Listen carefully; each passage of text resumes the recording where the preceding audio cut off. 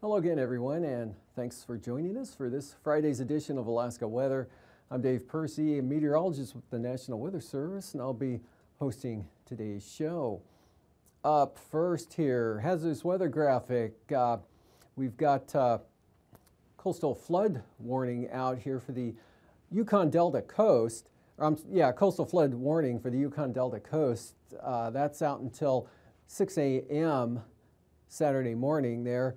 And possible minor beach erosion, minor coastal flooding or flooding overnight tonight till it ends tomorrow. And moving on to St. Lawrence Island, Bering Strait coastal areas, there's a high surf advisory out until 6 a.m. for 6 to 8 foot seas, and that giving tides about 3 to 4 feet higher than usual. So it could be some minor beach erosion due to that through tonight, and then improving late tonight into tomorrow as the winds begin to die off. Pretty gusty winds, they went from 40 to 45 and possibly even 50 miles an hour here, associated in advance of this front here along the Yukon Delta coast and up to Kotzebue, gusts 40 miles an hour this afternoon, and even stronger winds, Point Hope and Cape Lisburne, kind of a classic high wind pattern for them up there with the lows tracking up here to the west of the area, and then the front's approach and the strong winds in advance of the front. Anyway, 62 miles an hour peak wind gusts at Cape Lisburne today, and 50 miles an hour at Point Hope. And Chatulik River had 52 mile an hour wind gusts.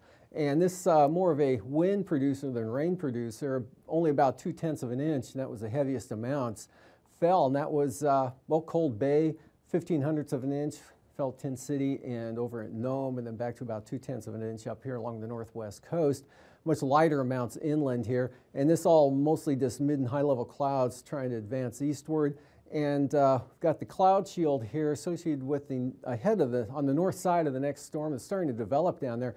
A lot of moisture with that, but not so much today, much in the way of any precipitation here. Very light amounts over the Alaska Peninsula. And the eastern interior, partly mostly sunny this afternoon. Definitely dry, light winds, contrasting to the weather in the west.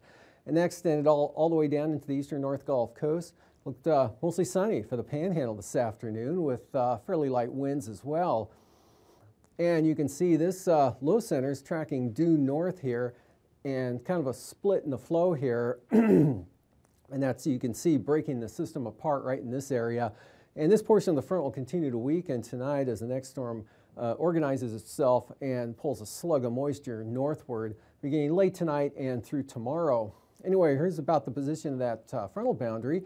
And again, the gusty winds in advance of the front here, anywhere from 40 to 50 miles an hour, as I said, from actually the Alaska Peninsula here all the way up to 60 or more there on the northwest capes here, the western Arctic coast. But not really heavy, or nothing notably heavy here rainfall-wise with that system. And start gaining some breaks in the cloudiness. You head into the central interior, but still mostly cloudy here on down across the areas of south central Alaska. And then you get into mostly sunny conditions on the east side from roughly the central Tanana Valley across, all the way into Canada, a big high pressure area there over the Northwest Territories, another one here over the Northeast Pacific, and low pressure off to the southeast or near or just east of Vancouver Islands. That's giving offshore flow, making it dry and mostly sunny across the Panhandle. For tonight, that pattern will continue, mostly clear and variably cloudy in the interior, but moisture is starting to advance eastward there, especially along the southern slopes of the Brooks Range. Also warmer air, so just mixed rain and snow, and don't look for a whole lot there on the lee side of the Brooks Range areas for tonight or into tomorrow. So very light amounts there. In fact, actually the precipitation will be quite light along this frontal boundary. Winds starting to diminish now, and then those high surf advisories, coastal flood advisories end by 6 a.m. tomorrow. In the meantime, we got a warm front spreading a good moderate amounts of rain up toward Kodiak Island late tonight, as well as the Alaska Peninsula, and stays kind of wet and unsettled out over the Bering Sea with a weak system keeping it damp with some IFR for the western Aleutian areas. Otherwise, no change for the southeast coast. Moving on to tomorrow for Saturday, look for mostly sunny conditions. Eastern third of the state there, possibly even the Arctic coast could see some clearing. Definitely dry, definitely light winds. That'll extend again. Sunny skies across the panhandle under high pressure both at the surface and aloft. Warm front here with this system now tracking northward across the Alaska Peninsula late tomorrow morning into western Bristol Bay. That's going to bring moderate amounts of rain into the southwest interior here with heavy rainfall expected along and on the upslope areas of the Alaska Range, and that'll be spreading the Kodiak Island tomorrow afternoon. Rain becoming moderate to heavy, somewhat of an increase in the winds. Also getting a little gusty here, starting to at least get the pattern for south central Alaska. It might be a little fast bringing the rain this far north by tomorrow afternoon, but looks more likely for western Prince William Sound up the south coast of the Kenai Peninsula areas, and then also in the upslope areas of the western Alaska Range, increasing rainfall. I don't think we'll get any in Anchorage, definitely not Palmer, or maybe even not Kenai there, but everywhere else looking pretty wet. Just showers with this front here. Still a little breezy, but winds definitely lighter. And so this system takes over, kind of sapping the moisture and energy out of that northern one. And a couple of troughs keep it occasionally wet there over the Bering Sea and the Aleutians. And for the second day of the weekend, Sunday, got high pressure developing over the far western Bering Sea ahead of a big storm rolling into the Russian Far East from the Sea of AKwx. And then a trough here over the eastern Bering, mostly cloudy skies, areas of light rain, drizzle, showers, fog, or one of the three there, all the way down to the eastern Aleutians, west to the Adak-Atka area. Could see some afternoon clearing possibly there. And that regional low now swings up to the western north slope across the Brooks Range in the afternoon. This front, areas of rain in the upslope areas of the terrain, that's about it here. Otherwise dry in the downslope areas. In fact, there's a wind advisory out for the eastern Alaska Range from 10 p.m. Sunday night to 10 p.m. 10 p.m. Saturday night to 10 p.m. Sunday night for 25 to 35 mile an hour winds with gusts above 60 miles an hour. So lee side delta, don't look for much precipitation there, even into the upper Tanana Valley of 40 Mile Country. Different story here for the North Gulf Coast. Heavy rains push northeastward there, Prince William Sound, Cordova, and eventually into Yakutat with increasing chances of rain or showers for the central coast of the Panhandle. Rain pretty likely up there for Elephant Cove, increasing clouds over the remainder of the southeast coast. And for the Arctic coast, again, warm air coming northward, so that kind of negates or erases any snowfall chances there, even for the Brooks Range. But downslope southerly winds there may clear it out. It could be a mostly sunny afternoon with mild temperatures up there over the eastern Arctic coast. Otherwise, cooling conditions, warming on the overnight lows here with the moisture pushing eastward after lows in the 20s tonight. 20s tonight. They'll be in the lower 30s for Sunday morning. In fact, let's go to the temperatures. Lows tonight in the 20s, mid-20s over the eastern interior, lower 20s there for the eastern Brooks Range, and lower 30s eastern Arctic coast with mid-40s down across the western part of the state to upper 40s out along the coastline. 45 to 50 here for your lows for the Alaska Peninsula, and upper 20s to near 40 for the Panhandle. And then your afternoon highs, upper 50s to maybe lower 60s here for the southeast coast with lots of sunshine, and 40s to lower, maybe mid-50s for the eastern interior. Again, even the Copper River Basin with a fair amount of sun. 40s for the Arctic coast, upper 40s on the west side there, and temperatures 60, call it 65 for your highs along the north side of the Aleutian, or the east side of the Aleutian Range and the north side of the Alaska Peninsula there with those winds and warm air aloft, mid-50s for the Fox Islands. Looking at the low temperatures for Sunday morning, milder with the clouds and moisture streaming eastward here to a greater extent than it will be definitely tonight. So this looking for upper 20s to maybe mid-30s for the lows from the Copper River Basin northward there, except for the Brooks Range, still down in the 20s for the Anaktuvik and Adigan and over toward Arctic Village areas, and lower 30s, about, let's see, Kaktovik, the only place that may make the frost point, otherwise milder here to the west with that warm air pushing northward, and lows in the 50 to 55 degree range for Bristol Bay, upper 30s, lower 40s for the Panhandle, and not much change again in the 40s there for the Aleutians.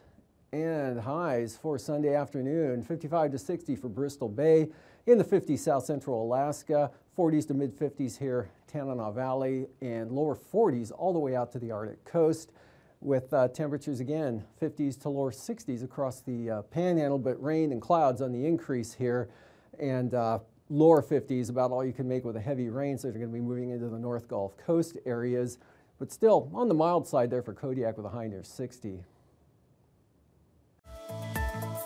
And now, aviation weather around Alaska. Flying weather for Saturday morning, we've got all marginal VFR here, Aleutians northward through the Bering Strait, and some of that coming inland here over the western part of the state and along the south side of the Brooks Range. VFR, central interior here, right on down to the North Gulf Coast, into the Gulf of Alaska. VFR across the Panhandle under high pressure. And IFR here sliding on up across Kodiak Island later tonight and early tomorrow, and just some areas of IFR out here over the south central Bering Sea. And that becomes a little more widespread, especially on the Bering Strait there in toward Nome and western Brooks Range, south slopes and Long Mountains. And that pattern holds through tomorrow afternoon. Increase in IFR here, Bristol Bay, the Alaska Peninsula, Kodiak Island is beginning to slide on up into and along IFR, that is, along the eastern slopes of the western Alaska Range. Should stay VFR the entire day, Cook Inlet, eastward there across Prince William Sound. Some of this moisture looks like it's going to get up actually into western Prince William Sound, bringing some rainfall in tomorrow afternoon. So that marginal zone probably could be drawn in over western Prince William Sound there. Otherwise, VFR for the southeast coast. And for Sunday morning, we've got now IFR into Bristol, or into Prince William Sound, IFR eastern Bristol Bay, up toward western Iliamna Lake, and the western interior here, marginal to IFR.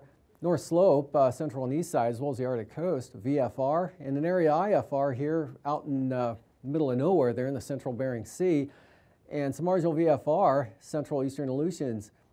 Outlook for Sunday afternoon, big swath of IFR now along and south of the Brooks Range, across the Kobuk, Koyukuk, upper Yukon Valley areas, and also into the central interior.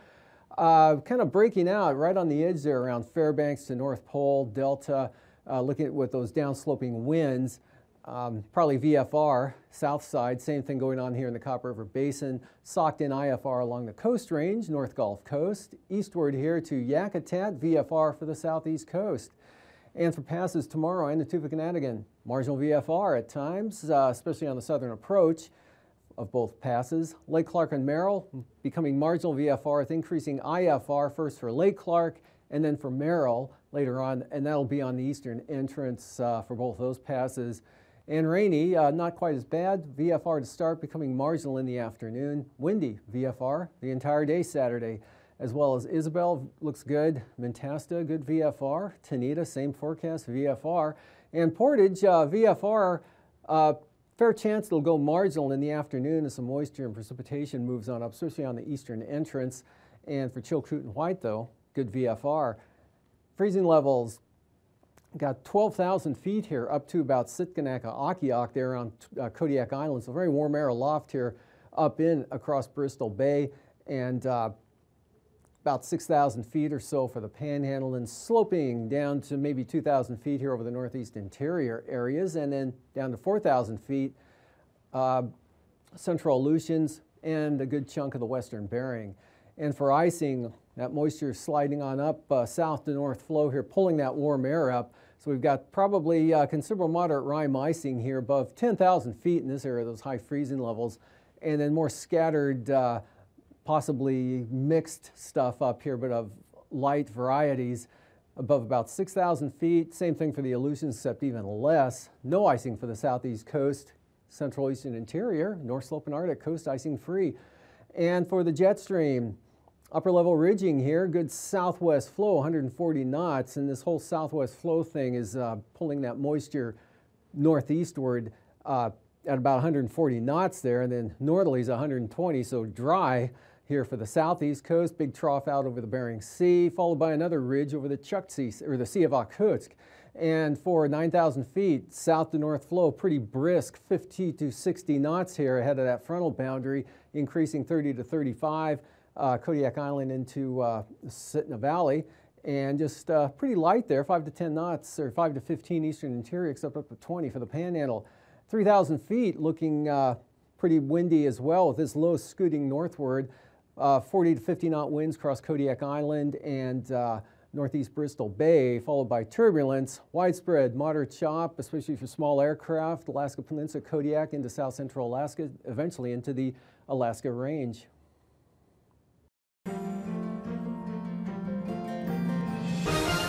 Hello again, I'm meteorologist Dave Snider with the National Weather Service with another edition of Alaska Weather Facts. And joining me today are not just one, but two people, both with the last name Stevens, which is even more fun, but no relation. We have Eric Stevens from Dehne and George Stevens, who is a mechanical engineering student from the University of Alaska Fairbanks. Did I get that right? Yep. Awesome. And today you guys brought a really cool toy, or I should say tool, with you. It's a sandbox, but why are you guys working on a sandbox? Well, it's part of our senior design project, and we were approached by AKwx to build this for them. They had a proof of concept that they developed about a year ago, I think, and they wanted a more robust version that they could pack onto a plane and take places, and it's a handy learning tool for kids and adults. So you're a mechanical engineering student. You've built a traveling sandbox for the experimental program to stimulate competitive research, EPSCoR, and Dehne's facilitated this. But why do we need a traveling sandbox?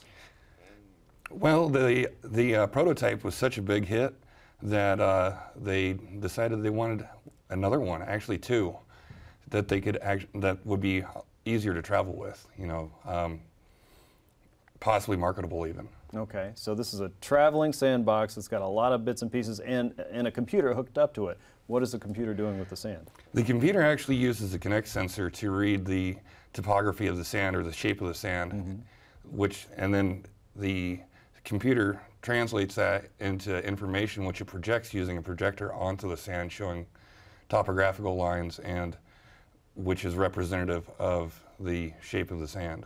Okay, so this is a live mapping tool? Yeah. It's interactive. As you're moving your hands through it, it is actively following and changing the lines to fit what you're doing. That sounds like something I could have in my backyard. Yep. It'd be a lot of fun. So you guys had to change the design a little bit to make this more Alaska-fied, right? Yeah, yeah. Okay, how'd you do that? Well, the original was made out of basically lumber and Simpson strong tie type stuff, and we rebuilt it to make it lighter and basically more transportable. We can pack it down to a fairly small size, and it can be loaded onto a plane and flown anywhere in the state. Which you guys did today. And you have plans to take this in other places of Alaska, right? Yep, we're actually going to be headed down to Homer with it later today. Okay, very good. Eric, how does this fit into science learning around Alaska? Well, you know what? I think it is a tool and it is a toy, and it brings out a smile from an 8-year-old and the smile from a 48-year-old with that inner 8-year-old wanting to get out. The sandbox, it's an interactive learning tool that teaches us how topography in the 3 dimensions is related to, say, a 2-dimensional map. More about that later. Just like George was saying, it's got a Kinect sensor, not just for video games anymore.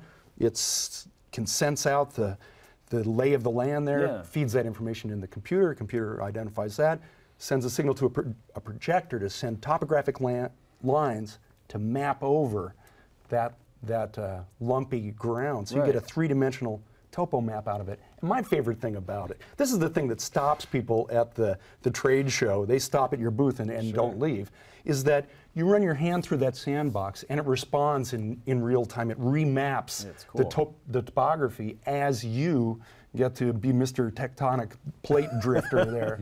You can make things how you want. Well, what if we made a really high mountain here and a low valley there, and the lines adjust to what you did, it's a learning tool because it shows you that connection between these two-dimensional topo lines and what's really out in Alaska. And Alaska's a place with all kinds of topography. You know, we're from the Great Plains, where topo maps tend to be just like blank pieces of paper, but Alaska is particularly gifted in this regard, and this tool helps us, I think, learn more about our state, really. Absolutely. And so this is going to enhance STEM learning, the science, technology, engineering, and math in many different locations around Alaska. Then this would be something that kids and teachers can get their hands on. It sure is. And I mentioned the it's like flypaper at a booth that, or at the Science Potpourri when we had Greg's original version of this sandbox, and that one was made out of scraps of wood, and it was a prototype. But even that one, before it had some of the refinements that George and crew have made for this newer, upscaled, maybe a 2.0 version of the sandbox, even that one was so attractive to people. It just demonstrated that this has potential to be a learning tool, an outreach tool, an education tool that now is portable and can go places in Alaska. Of course, there's only one sandbox, can't be everywhere at once, but hopefully it gets out there, gets the word out about EPSCoR and what science is being done here for Alaskans. All right, that sounds really interesting, and I can't wait to get my hands in the sand and try this out for myself. We're going to demonstrate this here in our next segment of Alaska Weather Facts, but before we go, we want to remind you that EPSCoR, which is a new acronym for me now, but I'm going to remember this because you can follow them on Facebook and Twitter, and I invite you to do that. Alaska EPSCoR is also something that facilitates science learning at the University of Alaska around the state, and that stands for Experimental Program to Stimulate Competitive Research. So check that out and make sure you tune in tomorrow because we're going to have the next version where we actually get our hands in the sand and check out how this works and demonstrates that topography. So for now, I'm meteorologist Dave Snider with this edition of Alaska Weather Facts, and we'll see you again next time.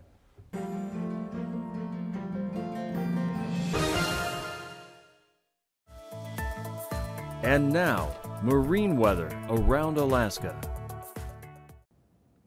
Welcome back. Today's sea ice analysis, not looking much different from yesterday's, but still some slow growth going on here along the main ice field here all the way down to this more southern area here, but no big changes expected, or at least nothing of significance that would affect the marine areas here along the Arctic coast.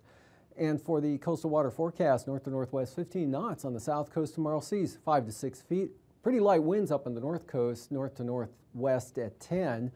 And also 10-knot winds for Lynn Canal, north 10, also for Clarence Strait. Stevens Passage, if you want to call it wind, north at 5 knots, 2-foot seas.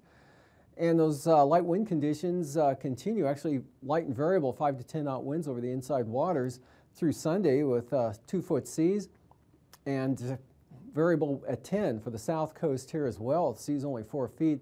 And then starting to pick up a breeze here as you head north, 15 knots from the south, pick up to southeast 20 knots with 6-foot seas in the afternoon. And for Prince William Sound, light easterlies tomorrow are variable to east, 2-foot seas, winds 10 knots, southeast 15 for the eastern North Gulf Coast. And we get into small craft advisories here for the western North Gulf Coast, east winds coming up to 25 knots, even stronger here for the Barren Islands at 30 knots, and even stronger minimum gales for Kamishak Bay tomorrow, east 35, seas 12 feet, northeast 20, southern Cook Inlet, and northeast 15 for northern Cook Inlet. Outlook for Sunday, northeast 20 here, north of the Forelands, south of the Forelands, north 25, good for small craft advisories to 6-foot seas. Gales continue through the weekend here for the Kamishak Bay area, east at 35, south winds 30 knots, 11-foot seas there for the Barren Islands, and southeast winds 30 knots for the North Gulf Coast with those seas up to 9 feet. And Prince William Sound, big increase in the winds, east 30 knots with seas 5, maybe 6 feet. And for Kodiak Island, east side, southeast 25, seas 10 feet. Shelikof Strait, east at 25 with 7-foot seas. And then from, we've got 30-knot winds here from Sitkinak to Castle Cape. And in the case of the area from Castle Cape to Sitkinak, they'll be out of the south, otherwise southeast 30. And lighter winds on the north side of the peninsula, just 20 knots from the southeast, and also Bristol Bay, southeast at 30. And the outlook for Sunday, west-southwest, 20 knots for the peninsula here, with seas running 6 to as high as 9 feet on the Pacific side of the peninsula. And then small craft advisories west 25, seas 10 feet on up to Sitkinak. Southwest 30 knots there for the east side of Kodiak, and only 20 knots for Shelikof Strait. Bristol Bay west at 20. And for the Fox Islands, Unalaska Island northwest 10 to 15 knots. Unmak Island southwest at 15, with seas not too bad, about 6 to, well, maybe 8 feet. That's good for small craft advisories. Central Aleutians, light winds, southwest 15 to 20, and 15-knot winds west of Adak all the way to Shemya. And then on Sunday, west 20 knots from Shemya toward Adak, Amchitka Island, 20 knots, 7-foot seas, 15 to 20-knot winds for Adak and Atka with 6 to 8-foot seas or so. And west winds 20 knots for the Fox Islands with seas 6 to 8 feet. And the southwest coast, south of Nunavak Island, southeast at 20, south 15 along the Yukon Delta coast, and then 20-knot winds up across St. Lawrence Island, St. Matthew Island. Light northerlies for the Pribilofs at 10 knots with 6-foot seas. West 15 in store for the Pribilofs on Sunday. Southwest 15 here in toward Kuskokwim Bay. West 15, St. Lawrence Island and the northern Bering Sea right into the Yukon Delta coast at the same speed, as well as Norton Sound. Arctic coast, central coast here, central and east side, south 15 knots, 3 to 4-foot seas. Winds increase as you head west, especially from Point Lay on down. Sustained 25-knot winds from Wales all the way up to Cape Beaufort. And for Sunday, lighter winds, east 15, eastern Boulevard Sea coast, southeast on the central coast, back to east at 15, and then 10 to 15 knot east southeasterlies from Cape Beaufort to Wales. For tonight again, this front edges inland and begins to weaken. Light rainfall amounts in areas there. Some areas may not see much at all. And mixed precipitation possible north of the north of the Brooks Range here, dry over the eastern interior and Panhandle. Tomorrow, sunshine, southeast coast up the east side. Heavy rains moving in from the Alaska Peninsula, Kodiak Island into southern Kuskokwim Valley and the southwest interior. And that low tracks northward to the Arctic coast. This one tracks eastward, bringing the heavy rains to the North Gulf Coast and Prince William Sound Sunday afternoon. These forecasts are for planning purposes only. Call 1-800-WX-BRIEF for a formal pre-flight briefing. Always file a flight plan before you go flying. The U.S. Coast Guard Auxiliary urges you to leave a float plan with a friend or the harbor master before you go boating.